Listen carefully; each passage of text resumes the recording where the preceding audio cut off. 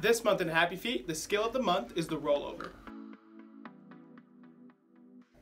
The third step in the skill progression for the rollover is the rollover while dribbling, finishing with a shot. This skill is perfect for our 4s and 5s and is something that they can work on in their games. We can use the rollover to get past obstacles in our adventures and get past defenders in our soccer games. The rollover while dribbling is one of the more difficult moves from a balance and coordination standpoint, but it's so rewarding because the kids get to finish their move with a shot on goal. Our coaches will encourage our players while dribbling to put one foot on top of their ball, roll it across their body, and continue moving forward to a shot on goal in one fluid motion.